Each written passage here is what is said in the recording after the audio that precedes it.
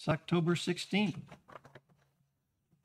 And we're here in church. Nice to see you all.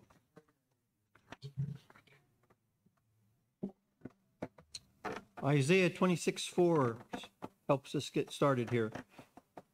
Trust you in the Lord forever, for in the Lord Jehovah is everlasting strength. From Isaiah chapter 26, verse 4.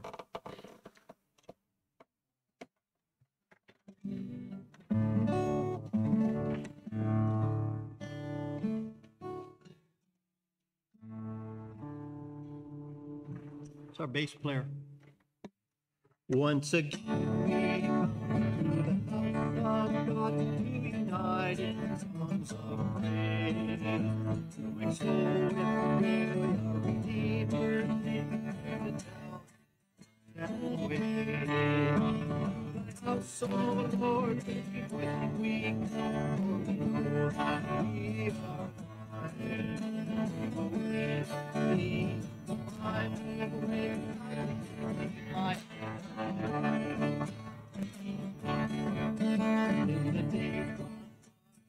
in our faith, young to the present day, for the thy house, O Lord,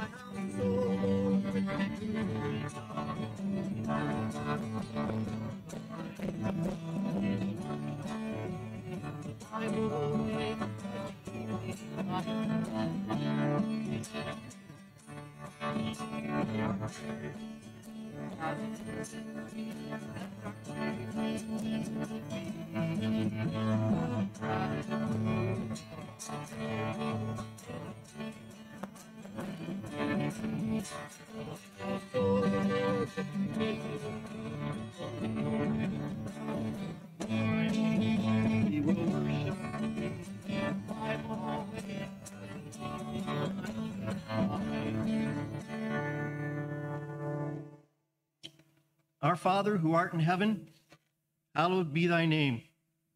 Thy kingdom come, thy will be done, in earth as it is in heaven. Give us this day our daily bread, and forgive us our debts, as we forgive our debtors. And lead us not into temptation, but deliver us from evil. For thine is the kingdom, and the power, and the glory forever. Amen.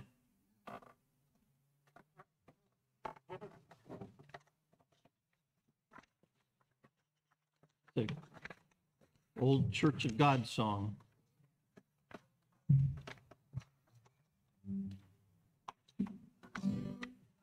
The light of eventide shines in darkness to dispel the glories of your Zion state. Voices loud, for out of faith, all your father saints in blood, together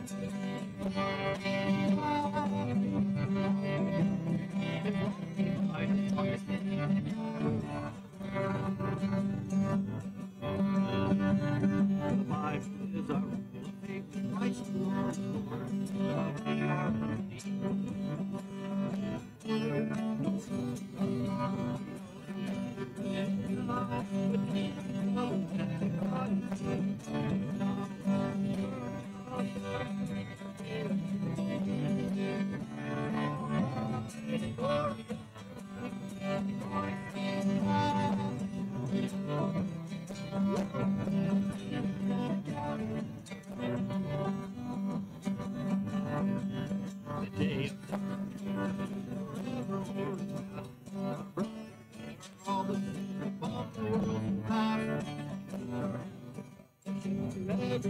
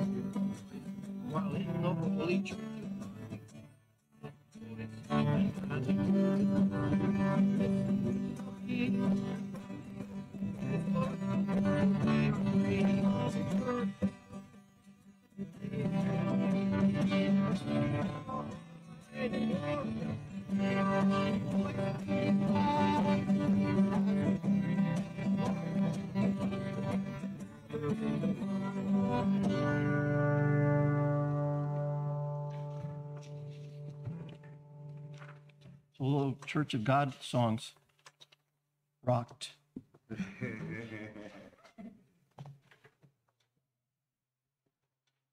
There was some great writers back in the and he's talking about 1860s,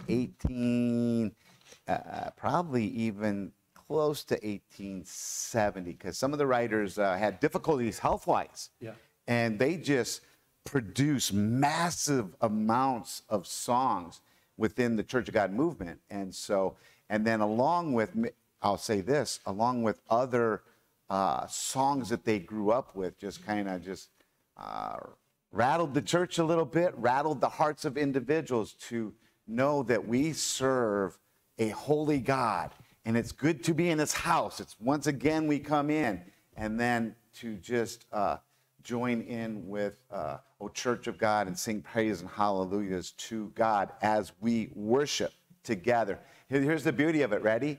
There are churches all over the planet doing the same thing as they worship God on whatever day they choose, at whatever time frame they choose. And so they are worshiping together also.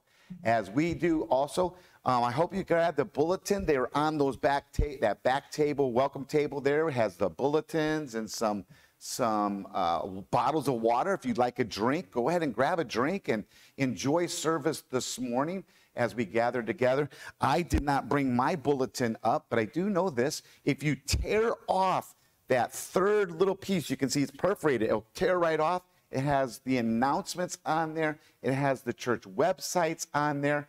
And there's some things that are happening. There's also, as you leave, there's a free Pathways book out there. You could grab that if you'd like with some scriptures.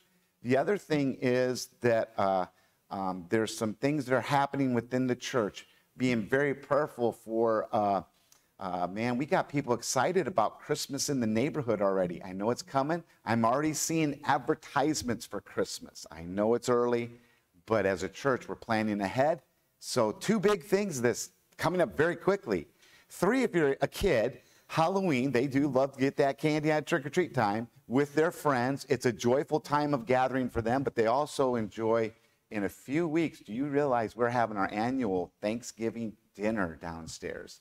Excited for that. And then also for Christmas in the neighborhood. I just want to give it a shout out because we have an organization that through contacting with people that you meet in the school system, especially for grandkids, one of the parents is in an organization that asked if we would be a place they will gather toys and if we would give them away. And so that just lands right into Christmas in the neighborhood. We will serve our community along with other organizations in the community. And that is the church. So as we welcome each other together, well, let me do one more. Just, if you can, there is a special 100th episode of Hello Again Wednesday. It is this Wednesday. It will be at 4 p.m. And so you can, there's a little link in there. It is actually a Zoom link. I'm going to do a Zoom live audience. And so it is the 100th episode. One of the grandkids is already asked to be on it doing one of the explosions. And so, yes, there's going to be explosions. So if you can tune in for 1 hour, 4 to 5, because guess what happens after that? Bible study. And so, yeah, oh, yeah, Bible study is after. We exploded. You be careful, don't get too close to the screen, you might explode. But we will have Bible study. Otherwise, I'm not going to do any more announcements. They're on your paper. But this is going to be some fun stuff this week, all right? And so I'm so glad that you're here. I'm glad that there are those that have tuned in. I know, because I tuned in late on the free conference call, and it already said someone's waiting to hear service. And so they are worshiping right along with us, and I welcome them. I think I know who it is without even, because I check. It's good to have people joining us that can on the phone system. And we are actually not hooked up to anything else today because we had some problems. So, hey, we have, you know what? We get to worship together though, don't we? And that's a good thing. It is good to see each and every one of you with us as we continue to worship in song. Kids are they got, what is it? Kids Zone. Kids Zone this morning. So, hey, it is good to have you with us this morning. Enjoy yourselves in worship. Pastor Mark?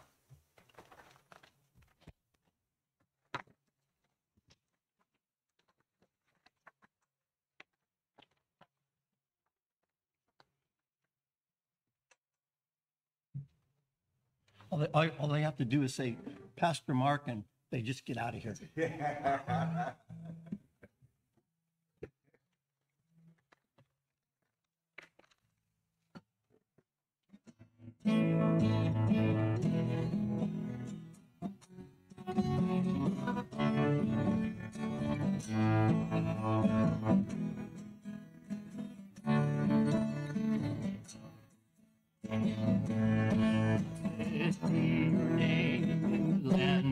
That is plentiful, where your stream of abundant flow. Blessed be your name, and I'm found in the desert place. So I walk.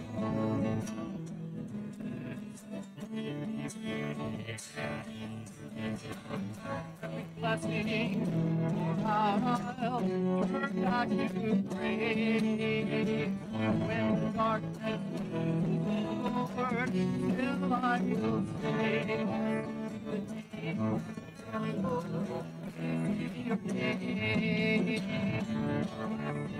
name, Lord,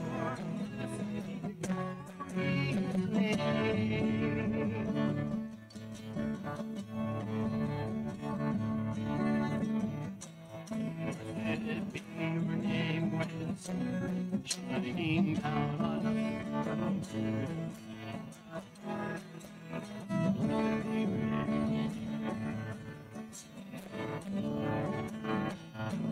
Blessed be your name on the road marked with suffering, and the offering. Every blessing, I'll turn back to praise. Still I will sing of the Lord's name. Lord, bless your glory and give Lord,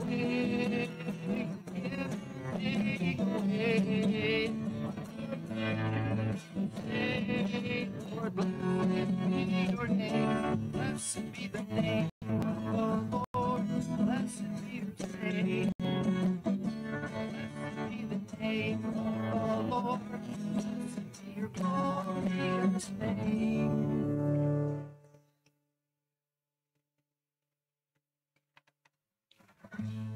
The splendor of the King,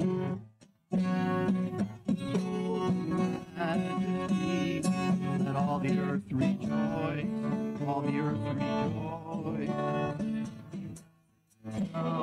Fire, and darkness tries to hide, and trembles at his voice, trembles at his voice. is our God. How great is our God. Oh, see how great, great is our God.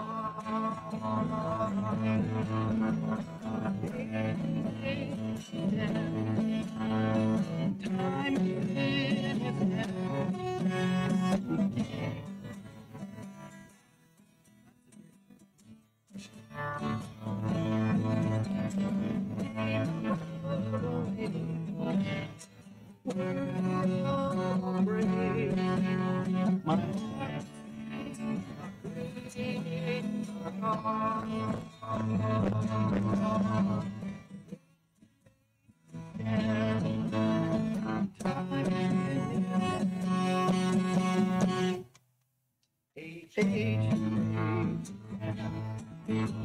And time is hand, the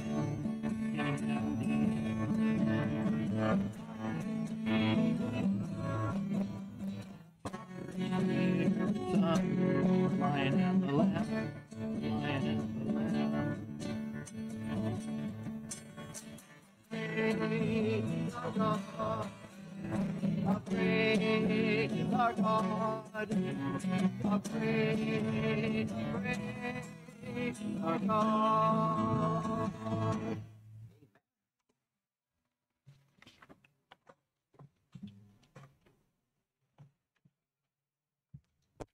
How great is our God.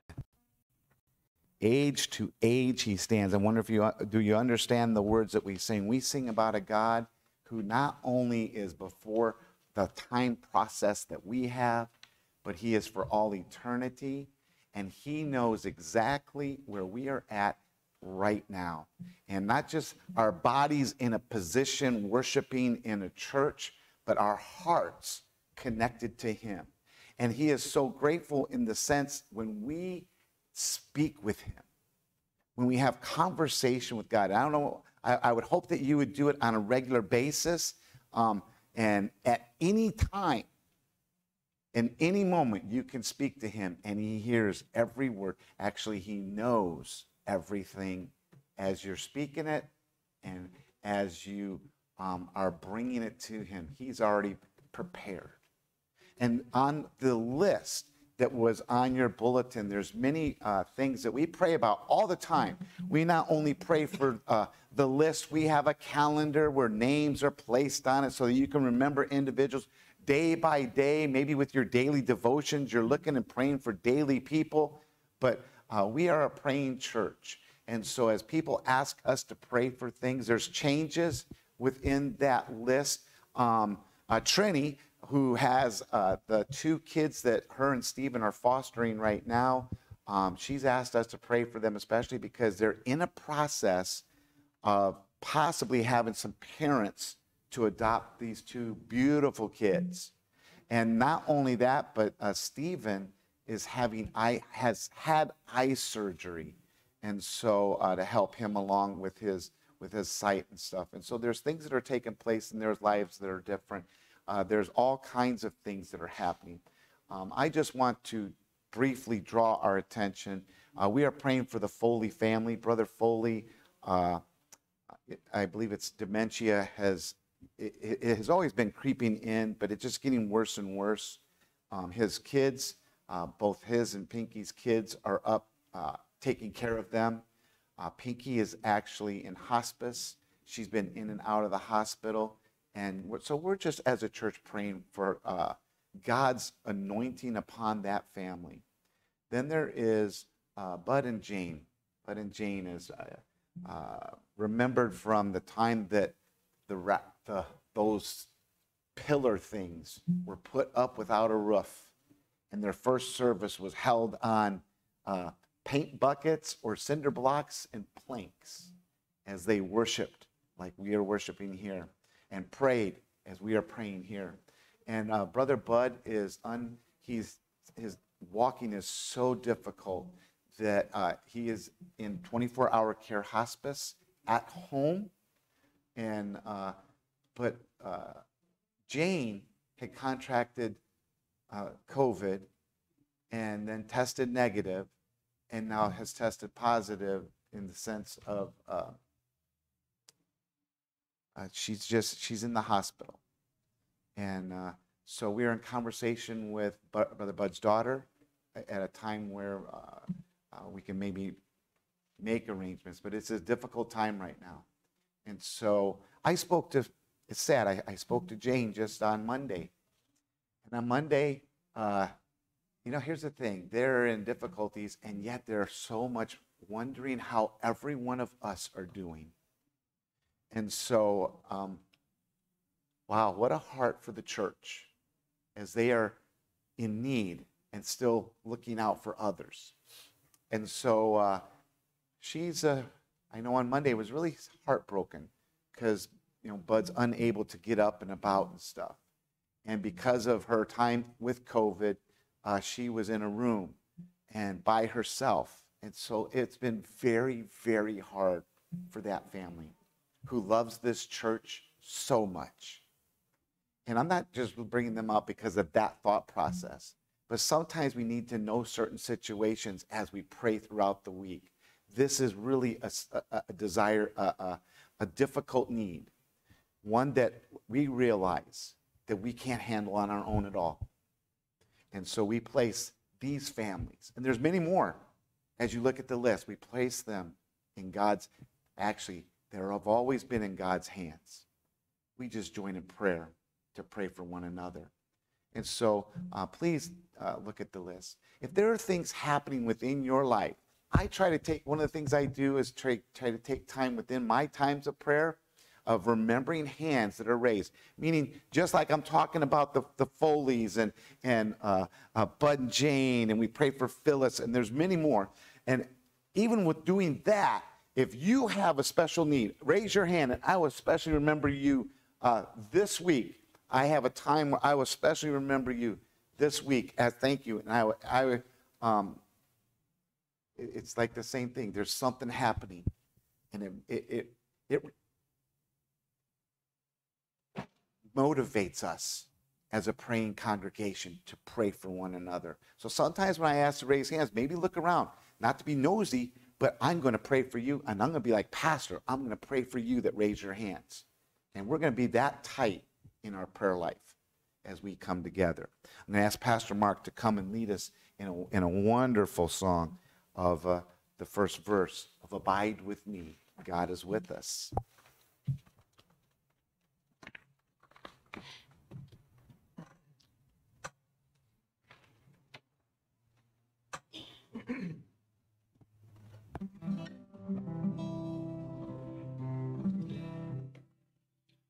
Abide with me, fast falls the eventide. The darkness deepens, abide when other helpers fail and comforts flee. Helpless, oh, abide with me.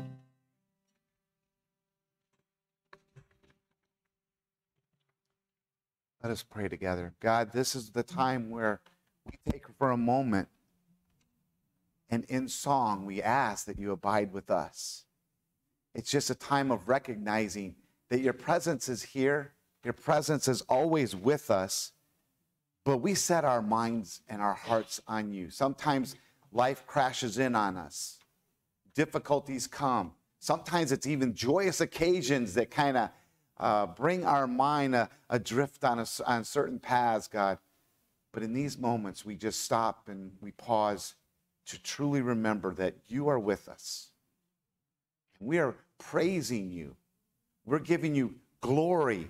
We're trying to honor who you are, God, in our lives by our voices as we lift them up, by our actions, by our thoughts. We worship you today. We worship you in these moments. God, you already know everything on a list before even it is penned down.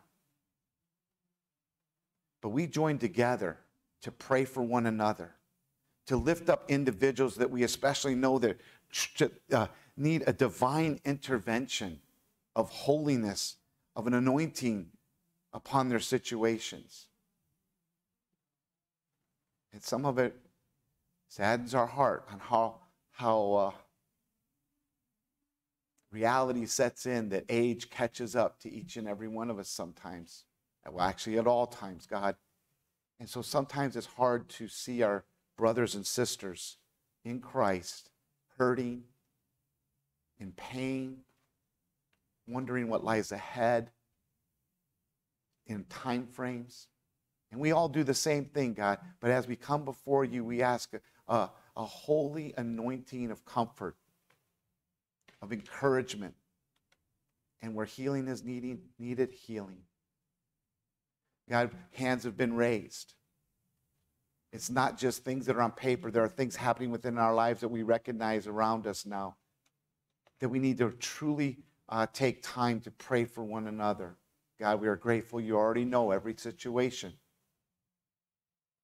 And so we pray for opportunities that when answers of your will are placed upon these things, that we ought continue to give you praise, knowing it is all in your hands, God. Help us to slow down for the understanding that you are at work. Help us to slow down in cases that it might be us that are needed to step into a spot, that you have a placement for us at a moment. Help our hearts to be ready and our minds to be sharp. God, as we come together as a church, there's times where we give our tithes and our offerings. And so as we give as a church, God, we ask an anointing upon that the church can do its best to do ministry. As we talk about things that are up and coming, you know already the dates, you know the times, and you even know the individuals that are going to be sitting at a dinner or sitting outside and celebrating the birth of you, the Savior, Jesus. Help us to be the holy, good light, great light of love of you in a community that surrounds us, God. And as we join in listening to Scripture, help us to be a people that can draw closer to you, knowing that you have everything in control, God. Makes things a little bit easier on our hearts, but only if we let you guide those steps. So we ask for that help for us, a people, Jesus. Thank you for being one who has an ear always open to us at any time. And so we give all these things to you as you multiplying so much back to us, God. We praise you in Jesus' name. Amen.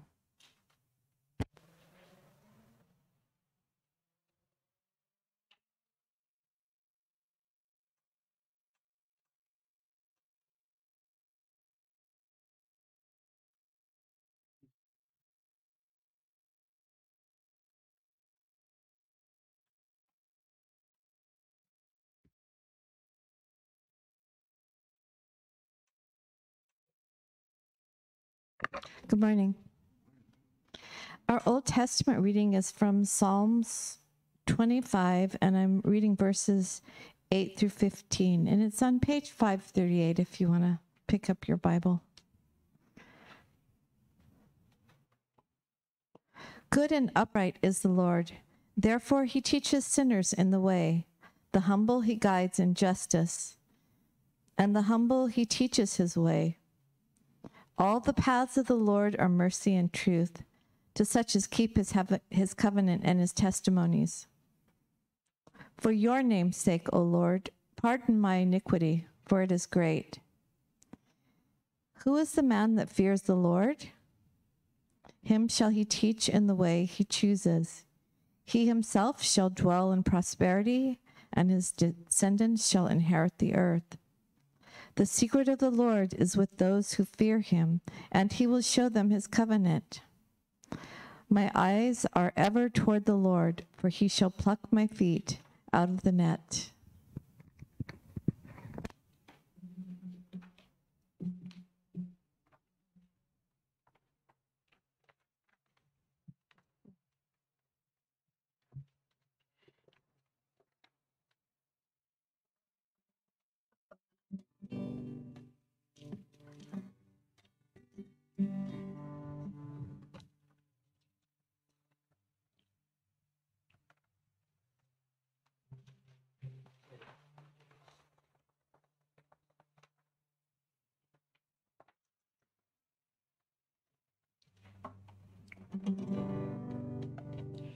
Oh, I praise the Lord in my hallelujah. I'm a happy pilgrim bound for glory land. I am singing and I hope to sing forever. And stand. I will praise him, hallelujah. I will praise him.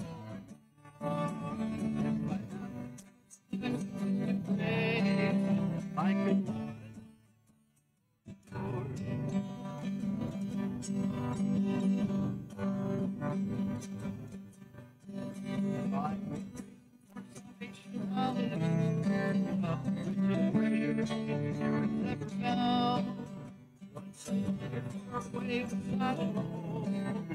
but I'm dwelling thereabout.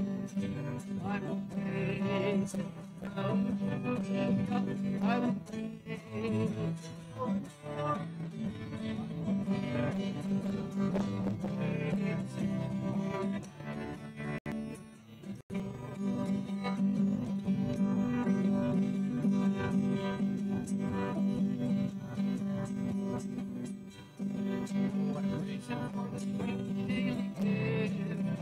I am running now with the heavenly prize. My soul like before, and go singing through the gates of time. I will praise him, hallelujah. I will praise him. I could not.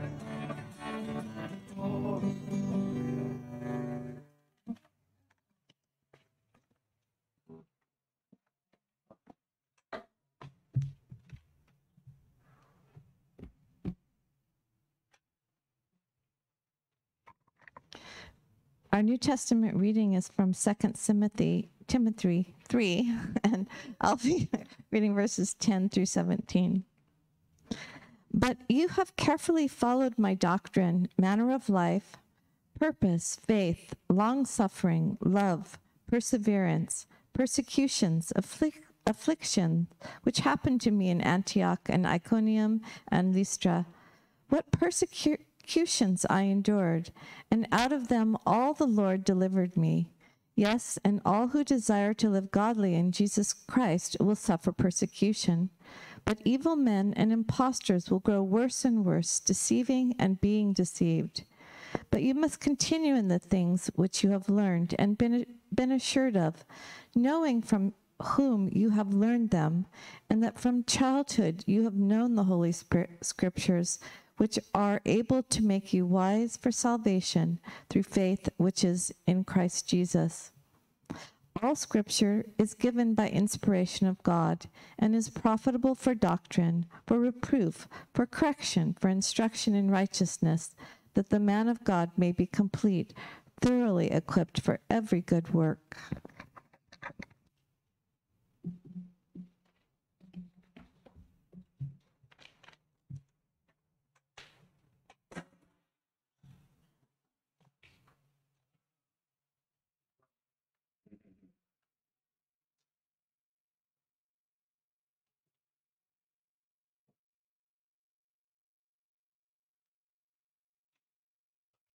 This morning has been just a tad bit rough. And it actually started last night, right around 8:30 or so, maybe. I don't know. Maybe it was later than that. It might have been 9. And took the grandkids up to Six Flags for the day. And I had worked really hard at this week so that we could do that. And so I was doing some, my thought was, okay, now all I have to do is come in Saturday night. I'll do a last minute look at everything just to make sure everything is finely tuned. And I turned the computer on, and it came on except for the screen. And so I'm like, oh, no. And so I worked on it until probably 11. And I thought to myself, I need to go to bed, and because the clock comes early in the morning so that I can work on it again. And I told Pastor Mark this morning that, I always had the thought of, okay, what is plan B? I always think outside the box. You got plan A, and when plan A is just like crumbling, it is good to have plan B. And so I knew a little bit to where I could probably manipulate around, plus God bless YouTube sometimes, and that gives you information, the good information. And so I kind of knew a back door of what I could do, and that is use another monitor, okay? But when you do it, you can't see nothing still for what you want to do. I can see, but I can't see what I really need somewhere else. And so downstairs, the kids are using a laptop where they can see, but all they have to do is push play. And I'm going to tell you this, sitting here, I don't know about you guys, but sometimes I can hear the kids downstairs laughing, and I can hear even today that they clicked the button and they got to watch the scriptures revealed to them. They are doing how important it is to be in the vine. So to know God, to know his Savior. And so that's what they were doing. They got a bunch of stuff that goes with that. That worked for them. And the only thing that's really good for me is, man, I was able to get some songs up there. We had maybe some click problem. It's a slow computer. I wasn't sure. I'm rattling in a minute, but I just want you to know it was difficult. Instead of 7s being up here, there's 3s up here. And I'm like, I had to go back and go, how do I even make it good up there? I had to go backwards in my brain and open up some files. And man, it was making me sweat. And Lauren will laugh at this back there. She's always asked me, did you print your sermons? See, I go through my sermon. Remember I told you I fine-tuned? So Pastor Mark and I were talking this morning again. We talk all the time. You should talk to your friends and stuff, okay? And we were talking about making the letters bigger. And so I make the letters bigger so that I can see a glance of notes and go, yeah, I remember that. And then I can walk. That's why I walk over here, because I remember what's already there. And it printed. And you would not believe how happy my heart was when I went in there and saw, oh, yes, it printed.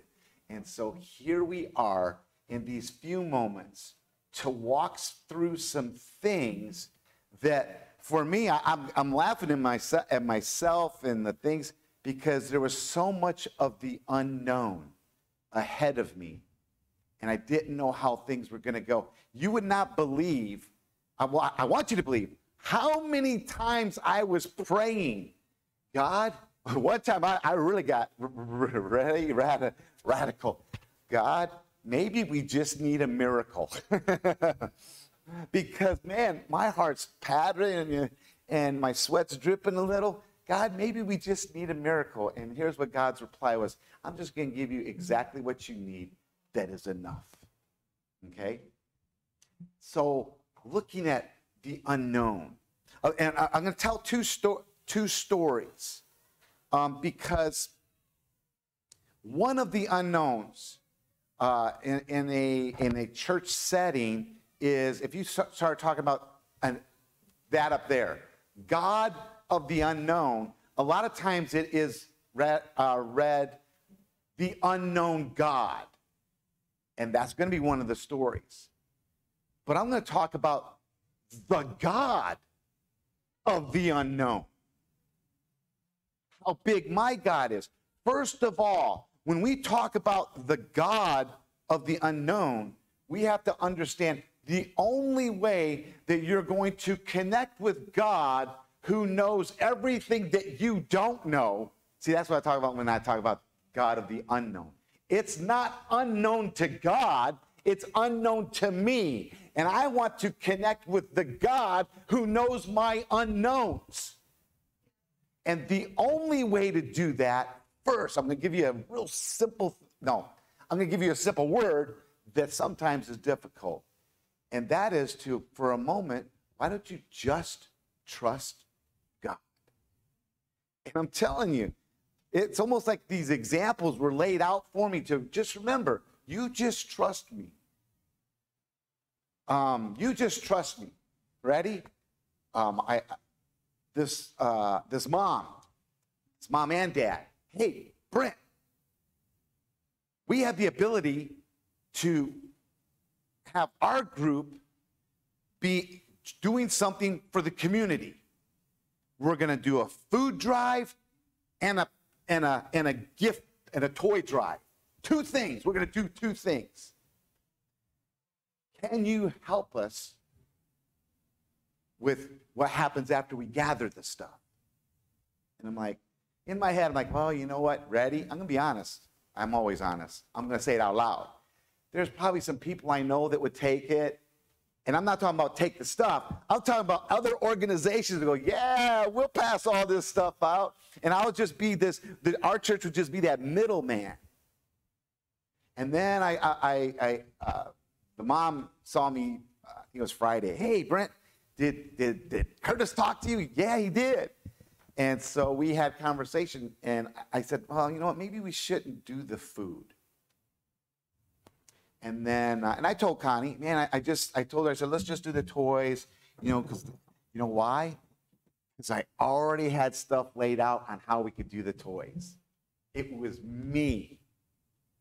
And Connie goes, well, you know what? We're talking to some other people, and they're excited. They think you can do this and this and this, and we could do this and this and this. And I went, wow, okay, new plan. Trust God with this new plan because God already knew something else that I didn't know. Are you understanding what I'm talking about? So I began to just trust God with what's going to be happening. And I'm telling you what, I was excited. Because when it's never just you, it brings about joy. God is working within a body of believers that's bigger than what we think sometimes. And we need to trust God with what your unknown is, what my unknown is, and realize God's got it all worked out. Because it's not just about one. It's about all of us. Then there's let me get to my story. Because, Pastor Mark, I enjoyed going through the book of Daniel because there's so much that is in there. I talked a little bit last week about Daniel, and I talked about the 3 gentlemen, and there at one point in time was 4 in the fire of the fiery furnace. And so you talk about individuals who they pray to God. They know God. They actually do more than trust God. They obey his commands. He had laid out plans for them ahead of time, and so they learned those plans, and they had the opportunity to not do the plan or do the plan, God's plan. They chose to do God's plan and trust God's plan, not knowing what lied ahead in its entirety. Ready? They knew that if they followed God's plan, there would be a fiery furnace. They knew that. They didn't know what lied after going into the fire furnace, did they? They talked about, if God does this or God does that, whatever God does. So they were trusting in the unknown with the God who knew. And what happened? They come out of the fiery furnace. Or how about Daniel thrown into the lion's den? Daniel knew the decree. It was a simple decree. Hey, you got to do this, this, this, this, and if you don't do it, then you're going in the den. No problem. King sealed it. You got to do it. I'm going in the lion's den. King, there's nothing you can do about it. You told me there's nothing you can do about it. I know God, and I trust God with whatever God will do. And what happened? Daniel didn't know those lions weren't going to tear him up or eat him. He just knew he was in God's hands. And one like that, because you know what? Think about this very quickly, is that if you go into a fiery furnace and you die, so what? I'm in the presence of God because I obeyed God. If I get thrown into the lion's den and they tear me to shreds, or, ready, I'm going to go into our kind of terms. If I go into the world, who is the lion's den, and they're out to tear me to shreds, put me down, mess me up, I still trust in a God who will take me to the other side, and I will be with him. I don't care. I do care of this sense that everyone that comes in contact with me knows that I trust in a God who knows my unknown. In Daniel chapter 2, I'm going to read the story very quickly. Starting in verse 1, chapter 2. In the second year of his reign, Nebuchadnezzar had dreams. His mind was troubled and he could not sleep. So the king summoned the magicians, the enchanters, the sorcerers, the astrologers to tell him what he had dreamed. When they came and stood in before the king, he said to them, hey, I had a dream that troubles me, and I want to know what the dream means. And so the astrologers answered the king, may the king live forever. You might as well butter him up when you know you have no idea what the unknown is. So they begin to butter up the king. That takes place all the time. May the king live forever. Tell your servants the dream, and we will interpret it. So now we have the cockiness of they have no idea what the dream is, yet they're talking smack. That's some good sportsmanship like stuff. You know, when you have no idea what lies ahead, I'm just going to start talking. I'm buttering up the king, and then I'm all chest out. Yeah, bring it on, king. Tell us the dream. We will tell you what it means. Verse 5, the king replied to the astrologers, this is what I have firmly decided. If you do not tell me what my dream was and interpret it, I will have you cut into pieces and your houses turned into piles of rubble. But if you tell me the dream and explain it, you will receive from me gifts and rewards and great honor. So tell me the dream and interpret it for me. And they're still cocky. Once more, king, they replied, let the king tell his servants the dream and we will interpret it. That's after knowing a little bit what lies ahead. That takes some guts. The king then answered, I'm at verse 8, I am certain you are trying to gain time because you realize that this is what I have firmly decided. If you do not tell me the dream, there's only one penalty for you. If you have conspired to tell me misleading and wicked things, hoping the situation will change, so then tell me the dream, and I will know that you can interpret it for me. The astrologers answered the king, there is no one on earth who can do what the king asks. No king, however great and mighty has ever asked, however great and mighty has ever asked such a thing of any magician or enchanter or astrologer. What the king asks is too difficult.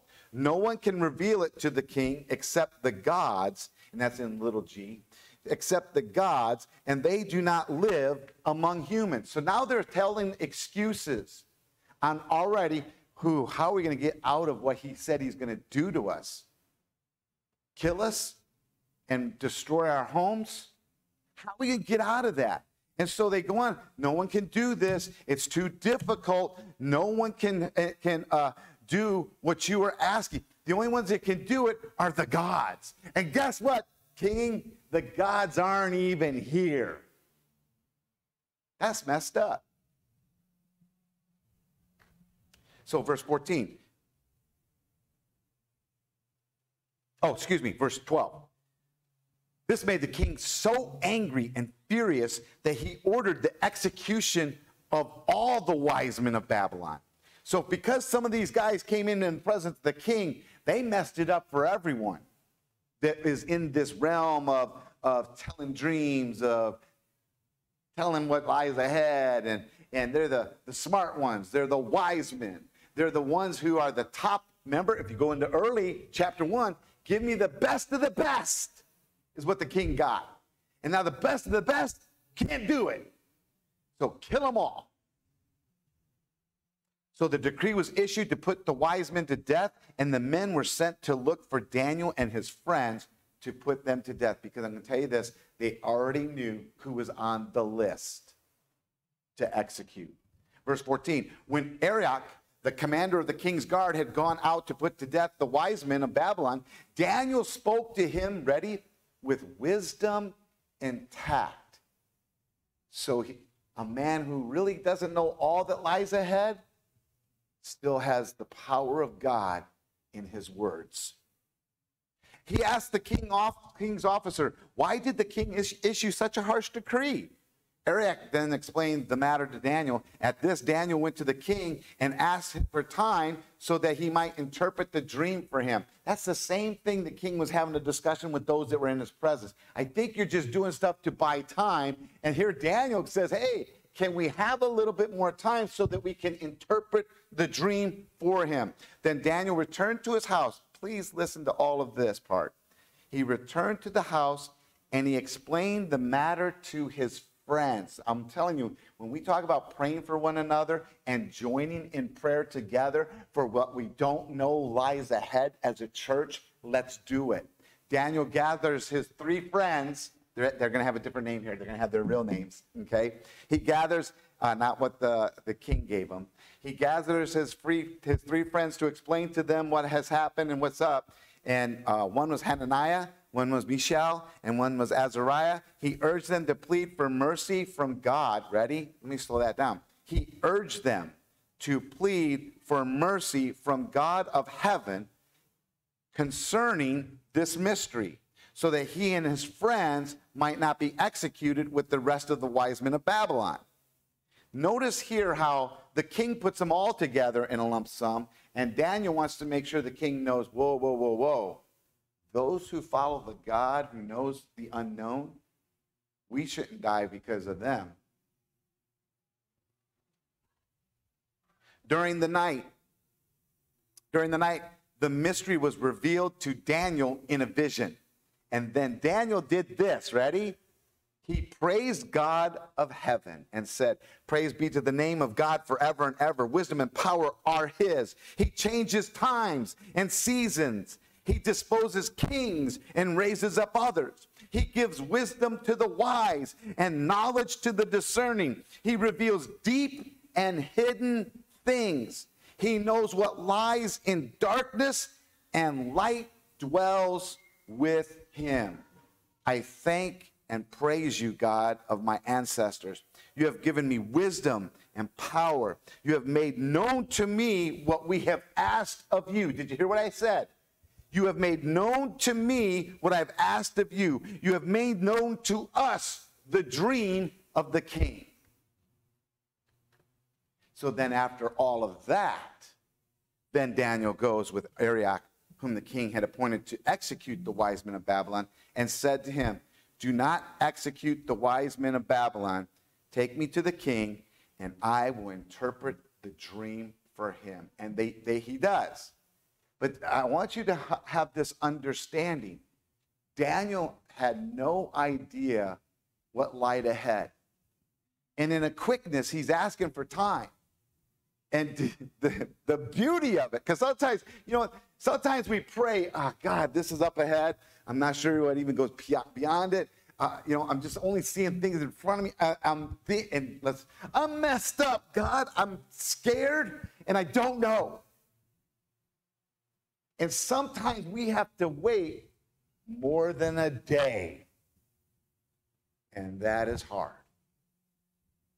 Cool thing about this story, though, man, Daniel must be tight with God, because he prayed to God. He had his friends join in to the prayer. He was specific about what he knew. And that night, God revealed to him. That is the coolest thing on the planet. And then, as I was reading this, because remember I said earlier, Daniel's like, hey, don't execute us with all those other guys who ain't going to interpret the dream. Don't put us in that lump sum. But you notice when after he got the dream, and the interpretation, and after he gave he gave some cool praise to God, did he not? Man, he gave God praise. He made us recognize, God, you know everything. And then he says, hey, don't execute all the wise men. Do you see how our heart moves when you're really following God who knows every unknown thing you have? Your heart does change. You begin to see things differently. And Daniel says it, hey, don't execute them all. Let me just go talk to the king. And he does. Now, I want to do a couple things here. There's my Bible. There's one thing I did not print, so I'll have to go to some shortness. I'm going to go to Proverbs chapter 3. Proverbs chapter 3. It's after Psalms, so that's easy because Psalms is really big. Once you start flipping, you see Psalms, then Proverbs is right after Psalms. And I'm going to go to Proverbs 3.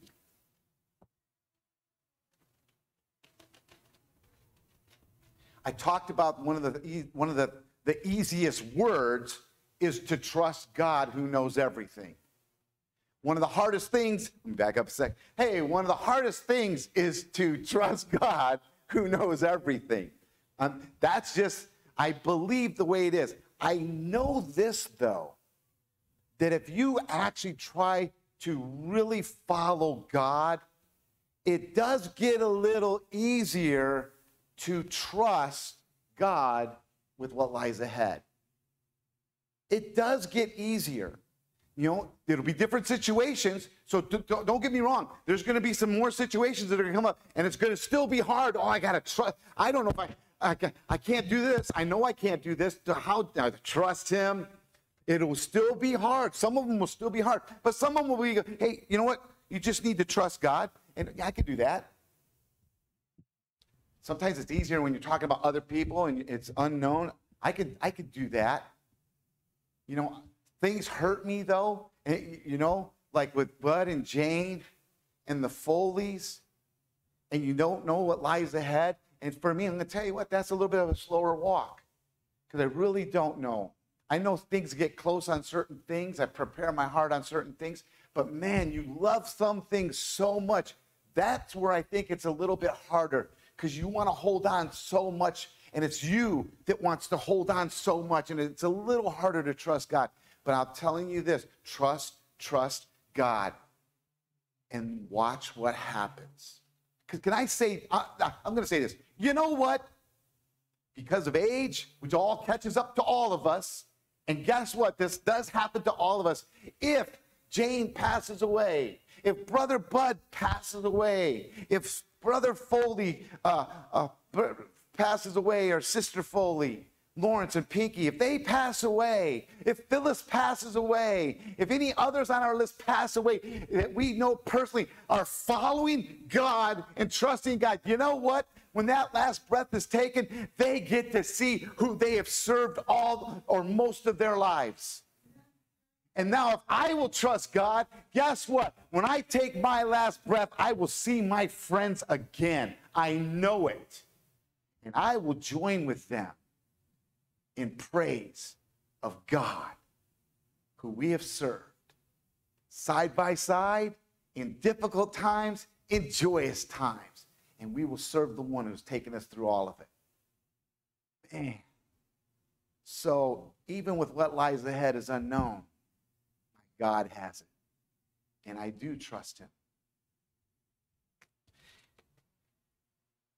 Proverbs chapter 3. My child, that's me, that's you. Never forget the things I have taught you. Store my commands in your heart, for they will give you a long and satisfying life. Never let loyalty and kindness get away from you. Water them like a necklace. Write them deep in your heart. Then you will find favor with both God and people, and you will gain a good reputation. Trust in the Lord with all your heart. Do not depend or lean on your own understanding. Seek his will in all you do, and he will direct your paths. Don't be impressed with your own wisdom. Instead, fear the Lord and turn your back on evil. Then you will gain renewed health and vitality. I know as I read some of those scriptures, some of you, I do know, trust in the Lord with all your heart and lean not on your own understanding. I can't remember how it goes. And he will make your path straight. We know that. It's easy sometimes to utter the words of the scriptures. But when you take those verses before and after, you know what? You've got to take his word. It's some commands in there that you have to do. You got to do what he's asked us to do. You got to water it. You got to nurture it. You got to take care of what God has said in your life by doing what he said. When you start doing stuff, that's the watering. When you start doing stuff, that's the sunshine beating down. Actually, you know what it is? When you start walking those steps that God has a pathway laid out for you, when you start doing that, it's the Holy Spirit that is going, hey, I got the watering part for you. Hey, I got the sunshine part for you. Hey, and you know what? If you go with the stuff that they're doing downstairs, Jesus is the vine and we are in it. And as the Spirit waters upon us with the Holy Spirit and the work within our lives, and we're connected to that vine like what they're learning downstairs, Jesus, who is the branch, we're the branches. Jesus, who is that stalk that we're connected to, he's the one that's given us the life that is vital, the vitality. And whoops. I'm getting too excited. So you can all hear me even without it, huh? Because God gives us what is needed when we walk with him, and he guides those steps. So now we trust in the steps that are ahead of us. And some of those steps will lead, ready? Because it is that October season, and I know people like to get scared and stuff. And you know what? When there's a point in reality in life where you're a little bit scared of what's behind the door, what's in the darkness, I read a scripture that said, God, he's there, and he is the light. And I'm going to tell you this, I don't care how, I love this, I love science sometimes, and Jade, and she's in chemistry, and we have conversations. I love chemistry. And so with science, I don't care if we could make this room pitch black to where you couldn't even see your hand in front of your face. I've been in places like that, those haunted houses and stuff because of the season. I've been in places, I don't go no more. I've been in places like that where you can't see your hand in front of your face. If it's that dark and you will light one tiny match over in the corner over there, I will see that lit tiny match. You know, that's God. Now, I'm going to tell you what, some of you are sitting there going, what, that, a tiny light? You know, that's tiny. I'm going to tell you what, my God is so big, the light will never be tiny. And if God was to be in a room that was pitch black, guess what? It would no longer be pitch black. It would be lit up, shining with all of his glory. Those are why I can open up a door. Those are why I can take steps and trust God. That is why, with whatever lies ahead, you know, people, sometimes I think people like to pounce on what is unknown. Oh, you know what? You serve a God who knows everything. Bet you don't know what if this was going to happen? And they try to bring out all the evil. Well, what if this was to happen? Well, what if this was to happen? Well, what if this was to happen? And they want to batter your mind with all of this negativity. They want to batter your mind with things that could be life-threatening. They want to batter your mind to where you will turn your back on God and do your own thing and try and follow your own. Well, maybe I can do this. I can make this work. And it's said in Scripture in Proverbs, turn your back on evil. So if that's coming your way, turn your back on it. And if it's difficult to make the turn, begin by this: God, please help me. I used to do that. I go, you know what? Because we got just a few minutes. These kids nowadays, we're driving home from Six Flags, and they all want to be scared. I want to see this and have it scare me. And they can't even get past the entrance because it is a little bit scary. And they're told, well, it's a lot bit scary when you go over there. And so in that being scared, they don't want to, they don't want to go. So we're going home. And so they got this plan. Let's start watching some scary movies. That'll kind of get us, you know, where we can take it. And they're rattling off movies that I grew up with in the 80s. And I'm talking about early 80s. I'm talking about not Friday the 13th part 25. I'm talking about Friday the 13th part 1. Poltergeist part 1. Amityville Horror part 1. None of these remakes and all this other stuff. Talk about the first ones where you're so scared. Ready? I'll tell you a story. Watching Friday the 13th, me and my buddies, we all think we're big and bad. And you know what? That stupid movie gave me nightmares. I might have told this one other time. I'm talking about where I go in my room. Well, first of all, you got to make the walk home from the movie theater. We lived on a small army base, military base, actually. And so you had to walk from the movies, and you kind of cut, and you got your schools right next to the movie theater and bowling alley. And then once you cut, then you get past the church. Oh, God bless the church. And you get past the church, and then it's the woods. Your apartment's way up there. I can remember talking about that tiny light. I can see my room, actually. 3rd floor. And it's like, okay, walking off. Shh. Click, click. Man, was that a shotgun? That sounded like someone's cocking a gun and going to shoot me. I start scaring myself about nothing that is there. Get home. Now, if you ever saw the movie, I don't recommend it, but if you ever saw the movie, one of the scenes was where this couple, they want to go fool around. They go to this cabin. I've been a camp director, so we used to tell these stories. They go to the empty cabin, and guess what happens? You die. And so they go to the empty cabin, and an arrow comes up through under the bed, all the way through. And I'm telling you, that scene gave me nightmares for a long time. And you know what?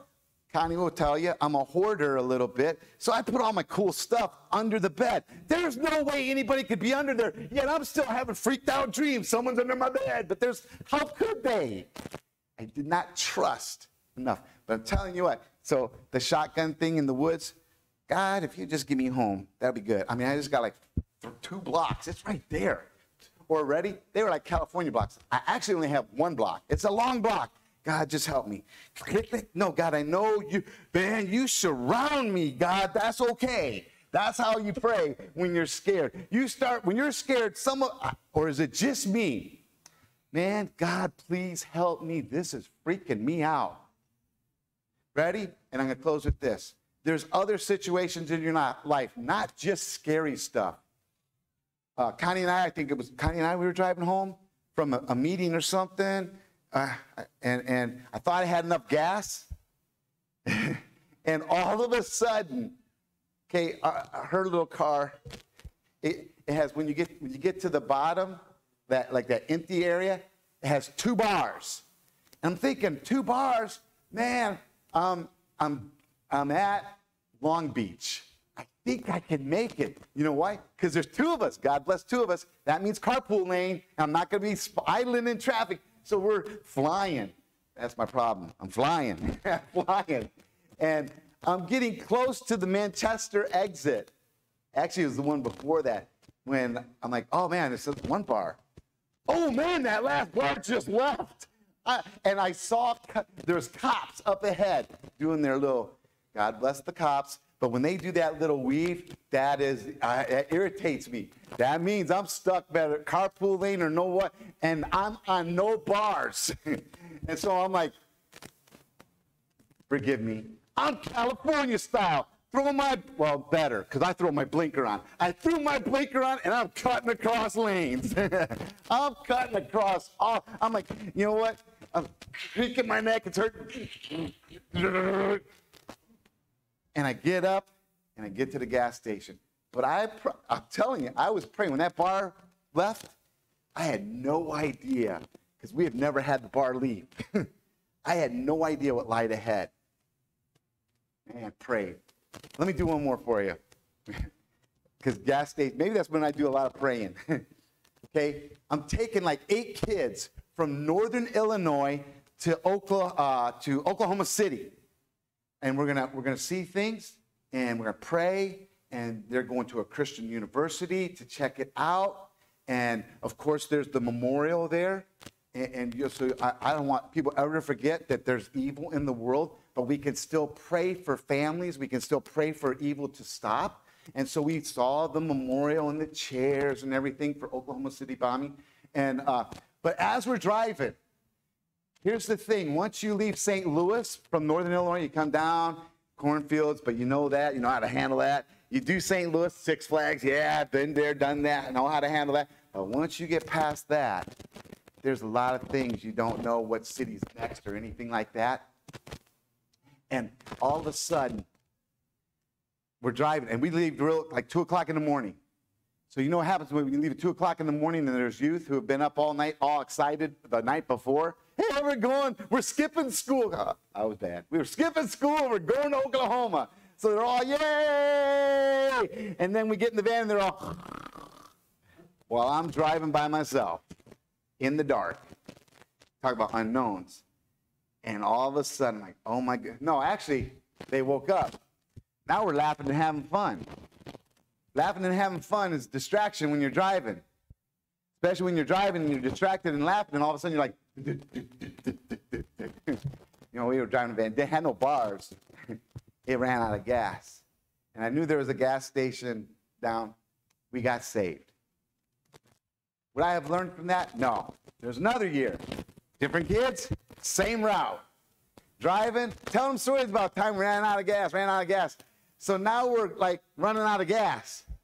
And we're kind of not laughing no more. And I know there's, this time though, because I know some of the unknown, I know they put a gas station in between the highway. Like here, you're going this way, here, and you can go up in the gas station, or you're going this way, and you go into the gas station that way. Excuse me. And I could see the lights in the dark, because it was dark. Hey, you see the lights, guys? Hey, man, I sure hope we can make it. In fact, I think at that time I was like, we pulled into the toll booth. Where is the nearest gas station? Because I knew I needed it. We were done. You got to go about 2 miles up. 2 miles. Okay. 18-passenger van. 6 miles to the gallon. Someone went too fast, so now we're at 4 miles to the gallon. I don't know if I have a gallon. And so we start going, and we start getting excited. You can see it, how the lights are getting closer. It's not the unknown. Now we know. Everybody's praying. We had this one young lady, boy, she was our prayer warrior. We're all laughing one time. Pastor Mark, come on up. I'm going to close. We're all laughing one time in the daylight and having fun, accidentally throwing DVDs out the window and have to go back because that was in the back in the day where they charge you $80 if you lost one because it was a rental. And so, oh, it's a whole nother story. And we're laughing and having fun, and there's a car broke down. And this girl goes, hey.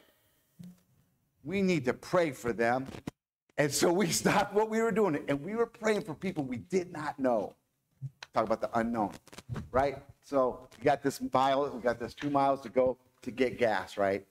And so everyone's like, up, can we do this? Can we do this? The lights are getting closer. They're getting a little bit more excited. The thing about this gas station is when you got in it, you had to go up a huge hill. Like, okay. We had this big guy. Man, he was big. He could eat and eat and eat. But I love him. And so he's in the front seat. And we do the dumbest things. Talk about trying to do it yourself. Everybody, come on.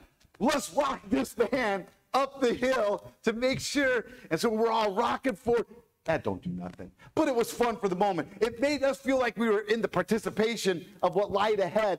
And when we got to the top, it was done. It was out of gas. We coasted to the pump. God is good in the unknown. That's why I'm telling you. God is good in the unknown. Trust him with all your heart. Don't lean on your own understanding. Take his word, and he will make your paths straight. God will help you walk through the unknown. Why? Because he knows it. Let us pray. God, you are so good to us. Care for us. You know everything about us. sometimes we mess it up and try to step in and take control and do things our way. We got a better plan than you, God. I actually thank you for allowing us to, you know what? I'll walk with you. You're doing it wrong, but I'm right here. And when you stumble, when you fall, I'm right here. God, I thank you for the times that I have stumbled, I have fallen, I have thought I could do it better, I thought I had the plan. Thank you for being there, because you always make things right. And so when someone says, hey, that was great what you did, I know who to give the glory to. It is you. Thank you for being God who knows our unknown and walks with us. If there's someone here that does not have that close relationship with you, I pray that they would just ask a simple prayer. God, I believe. I know that you do things that are greater than what I can do. I know that you can help me in the things, especially by not following you. Help me to turn my back on evil. Help me to stop doing the things you don't want me to do. Make my path straight. Forgive me. A simple thing that we can pray. Pray that they ask for that forgiveness. God, you are so mighty that you'll walk us through the unknown. And for those of us that say we're following you, God, help us, because there will be an unknown. But we trust in you. In Jesus' name, amen.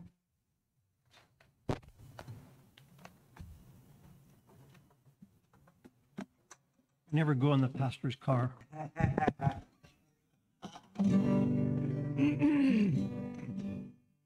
The chimes of time ring out the news. Another day is through. Someone slipped and fell.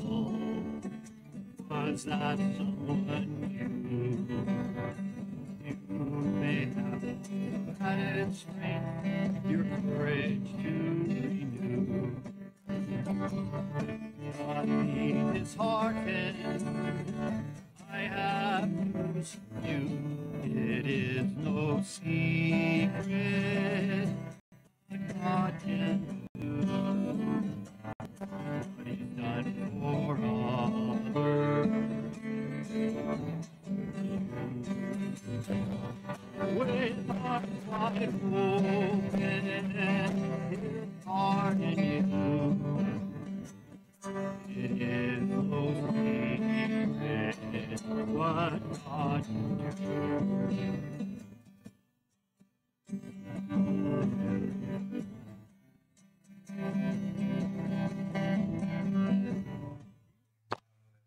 do. We like the first part. Yeah.